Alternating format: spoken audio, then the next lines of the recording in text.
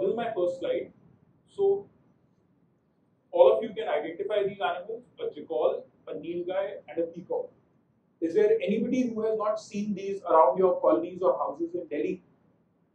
There is nobody, because everybody has at some point at least seen a peacock, perhaps a nilgai and a jackal too. But this next set of animals, has any of you seen any of these around your houses in Delhi? The first is a Indian crested porcupine, the second is a hedgehog, and the third is a desert monitor lizard that can be up to 5.5 feet long. Have any of you seen that? No, we haven't. But the fact is that just like there are peacocks, jackals, and even nilgais in the forests around and inside Delhi, there are also porcupines and there are Indian monitor lizards. And hedgehogs also have been spotted in the late 80s and 90s in areas adjacent to Delhi. And there are times when people say, hey, there is some strange animal. And we all wonder whether it's one of these. And the purpose of my talk and what motivated my talk is that there's a area of wilderness near my house, and I've seen that being cut and destroyed, and I've seen animals running helter-skelter, and I've asked myself that just like we got to see porcupines, just like we got to see monitor lizards, will the next generation also get to see them? And the answer sadly is perhaps not, because almost all areas of wilderness around many of our cities are earmarked for development. Nobody says that we're going to destroy this wilderness and get rid of all the animals, but the fact is that to live and to survive in an area of wilderness, which need not be a forest, it could just be an area which is empty land, which has bushes. Maybe it's a huge plot of land owned by the government, maybe it's owned by some builder or private party, and there will be animals and ecosystems existing there, because of which a monitor lizard can raise its babies, a porcupine can live munching on bushes, and peacocks and other animals can live. But when an ecosystem gets destroyed, all these animals are forced to search for food outside. Their babies are not safe because predators will eat them. Maybe they'll get caught, captured by humans and sold as pets or made into traditional remedies. Lots of things can happen. But the fact is that once an ecosystem is destroyed, it's almost a given that in the next 4 or 5 years, animals will die out. And that's the reason I'm talking, because it's my hope that talking about these issues, which are local to almost every city in India and to most cities in the world, will help raise awareness. And some of us will take some steps to make sure that a couple of years from now, not all the ecosystems are destroyed. And even if ecosystems are being destroyed, there's a critical mass of people who are aware of what constitutes an ecosystem in a city and who try to preserve it. So the next slide, this shows a set of food chains and ecosystems. All of us, when we were in school, learned about these food chains, that the deer eats plants, the tiger eats deer, and so that's the food chain. That if there are no deer, the tiger will die of starvation or it will be forced to attack humans. But in real life, a food chain looks much more like the pyramid on the left. The reason I'm saying it looks like a pyramid on the left is because more than the exact pictures of the animals, the fact is that for a primary consumer in a food chain to exist, it must eat maybe 10x of its own body mass of vegetable matter. For a secondary consumer in a food chain to exist, it must eat maybe 10x of its own body mass of insects. So this bird that eats insects, if a bird grows up in a year to weigh 1 kilo, it would have eaten between 10 kilos to 100 kilos of insects. And the insects in turn would have eaten maybe 100 kilos of insects have been eaten by birds, they would have eaten 1 ton of vegetation. so that they can support 1 kilo of birds. And when you have a tertiary consumer, you can multiply that by another 10.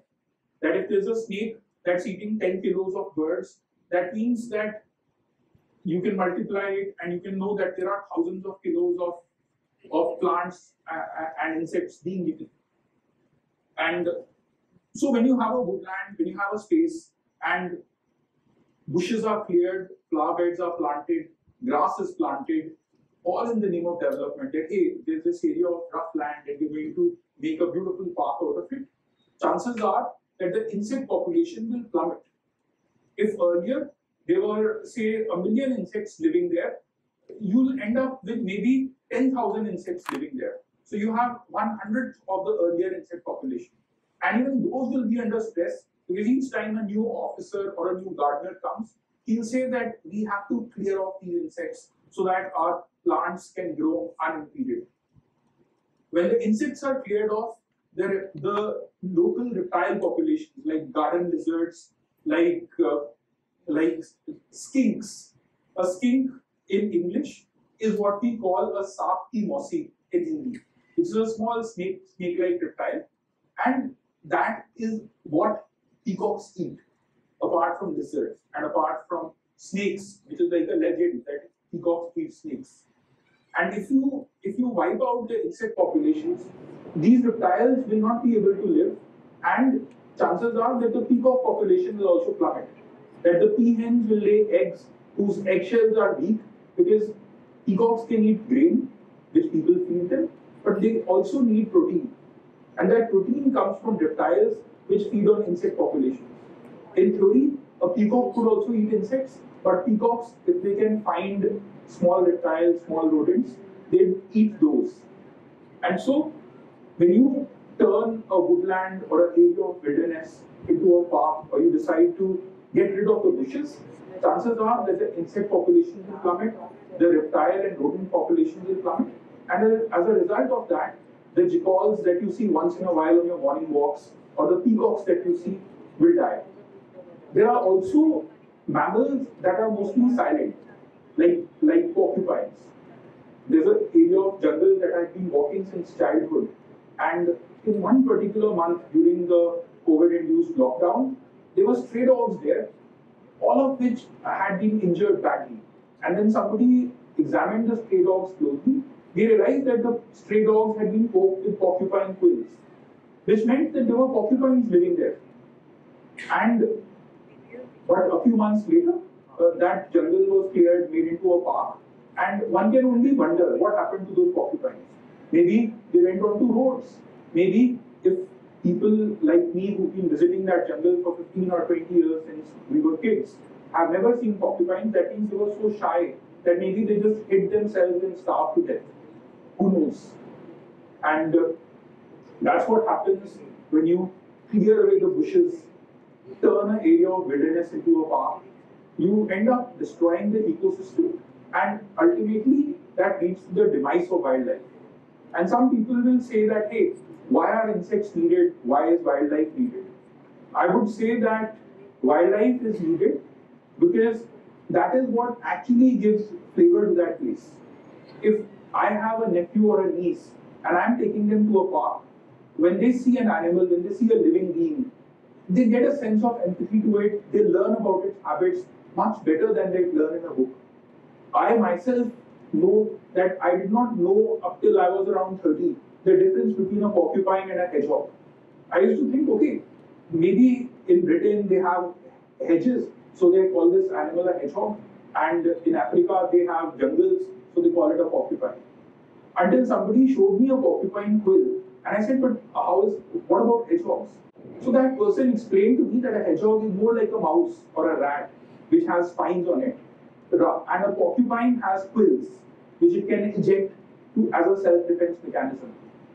And if I, who's reasonably educated, reasonably aware, I've been into watching wildlife and watching wildlife movies since childhood, learned about this when I was in my early 30s, where will children who are from a less affluent background learn about it? Where will our next generation, kids who live in villages and urban areas right next to the jungle. Some of the jungle might be fields acquired from the villagers by urban authorities for the purpose of development or the purpose of green areas. Where will those children learn about the hidden wildlife which lives on the edges of cities and areas of wilderness? I think our future generation will be robbed of all those lessons. The Nilgai, people say, is the largest antelope in Asia. Now, I have seen them since childhood because when we go through a jungle, we once in a while just see a Nilgai run past us. I have learned and spent a lot of time reading about how Nilgai's habits and grazing and browsing habits are different from cows and how they are similar to cattle.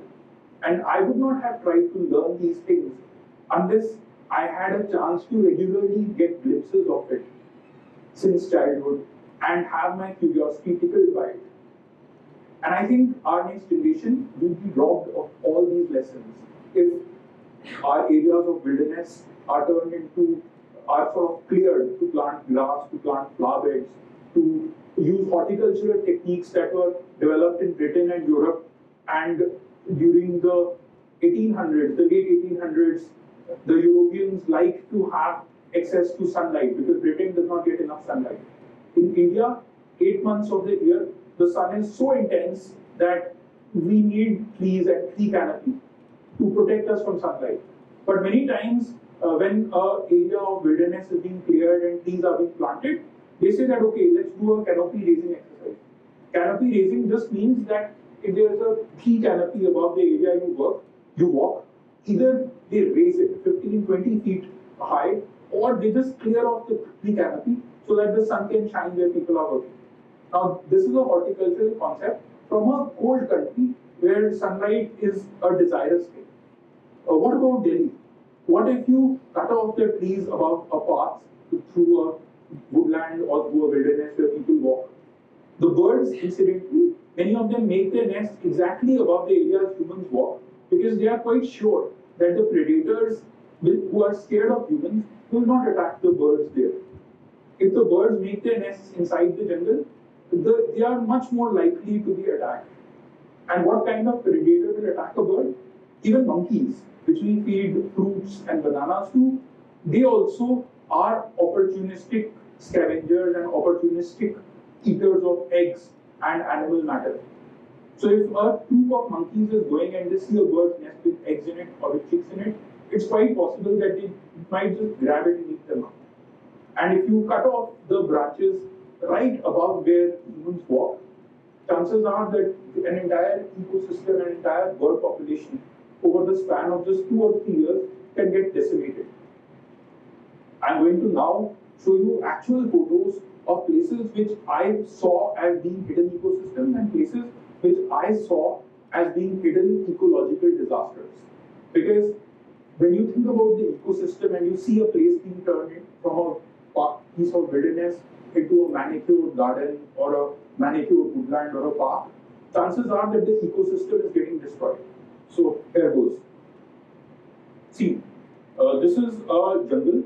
This jungle is partly cleared, but this tree that you see is a tree called Vilaiti kikad, which in India is regarded as an invasive species. Because they say that Vilaiti kikad, which grows faster than Desi kikad, spreads like a weed and it prevents native species of plants from growing. The plant, the Vilaiti kikad incidentally does not have a cover or a foliage like what we see in this. The reason you see this foliage is because there is a species of bush called a ziziphus, which shows something called phenotypic plasticity. That if it's on the ground, it will grow like a bush that is growing next to the ground. But if it has trees around it, chances are that it will grow like a vine, wrap itself around the tree, and the entire tree will be covered with the bush. Now the beauty of this is that people often can walk fast on the ground, and on the tree canopy, very dense tree canopy, is not from the invasive species which is Vilaiti kikad, but it is from this thorn bush, Ziziphus, which has covered the Vilaiti kikad. And because Ziziphus is a native bush, it has evolved to show phenotypic plasticity because grazing pressure of leaf-eating animals like Nilgai, even porcupines which eat leaves, Josephus is one of the favorite bushes for them to eat. So, but if you cut off this tree, you say that hey, this tree is an invasive species. We have to remove all reliable keepers because this is the standard operating procedure of the forest department, the horticulture department. Chances are that the bush will also get destroyed. And when the bush gets destroyed, there are going to be lots of reptiles, lots of insects, even monitor lizards that live there. I'm fascinated by monitor lizards because each time I've seen a monitor lizard go past me, I shiver and I get goosebumps of fear because I've seen monitor lizards that are literally 5 or 6 feet long and like a mini crocodile, they are walking on the ground. I'm fascinated by jackals because I learned once that jackals do not live on the ground. They take the burrows of rats and other burrowing animals and then they build a system of burrows under the ground which has multiple entries and exits and it even has an area which is a nursery area where the baby jackals are kept. A jackal has an area where it can store food and animals it kills so that the babies don't go hungry. It has air holes and emergency exits. And many times, if you plow an area of earlier bushy land, the jackal burrows will just collapse. Sometimes we hear poo poo poo voices coming from under the ground. And I wonder maybe these are baby jackals on top of which the ground has collapsed and they have no sign of escape. I once saw an area where bushes were cleared and a jackal was roaming around like it had gone mad, like a man who has lost his house. And I later thought that maybe the burrow has collapsed and its babies are underneath. Because I had never before seen a jackal linger in the same area for 5, 10, 20 minutes, even 2, 3 hours. And I've heard of elephants digging for 10 hours to save their babies, but this jackal, which is normally shy, maybe it has lost its babies. So that's what motivates me to give this talk, in the hope that TEDx, being about local issues and local communities, my talk will raise a level of awareness. This is also an understated ecological disaster because where you once had vines, thorn bushes, which I talked about in the previous slide, covering the trees, and this mound, it had more bushes under which perhaps there was a jackal burrow, and this was cleared, and now grass is being grown. There are tree saplings being planted, and perhaps the flower bed will be put. But to me, this is a site of an ecological disaster because bushes that were growing for decades, which had animals, reptiles, and ecosystem living under them, have been destroyed. The one on the right side, which is a slide I had previously shown, which shows a Vilayati keeper covered with ziziphus bushes, that also is an ecological disaster because the undergrowth and the vegetation around these trees has been cleared. And there's not much more to say because I think all of you have understood the crux of what I am trying to put forth to you. This is a Nilgai, and this Nilgai, normally we used to see it from a distance and we would never be able to look at its eyes, but this space, the place where the Nilgai used to live, has been destroyed. And so the Nilgai is grazing somewhere where it would not normally go, and it's just very scared of me, it's trembling, and it's just lost in its own place which was once its home. So I'll end my talk with this quote that I think all of you can carry back with you as the main takeaway from this talk. We do not inherit the earth from our parents and ancestors. We borrow it from our children. Because whatever we have of the earth and whatever we give to the earth is what the next generation will take off as the earth. If we let jungles, vegetation, ecosystem, wildlife be wiped out, that is what we are passing on to our children. So let's act now and let's not miss the forest for the trees. The reason I say let's not miss the forest for the trees, in English there's a proverb that don't focus on the nitty-gritty and miss the big picture. In this case, literally areas which were densely bushy, you cannot count bushes as a forest maybe by Indian Bureau standard, but areas that were bushy that supported ecosystems are being destroyed just so that trees can be planted and some official somewhere, some bureaucrat can say that hey, we have met this tree plantation goal and we have planted 100 trees here. But what of the animals? What of the wilderness? What of the ecosystem? And that's all I'd like to say, and that's why my talk was called Wildlife, Ecosystems, Wilderness, and Parks. And these things are things that I think we all must know. Thank you so much.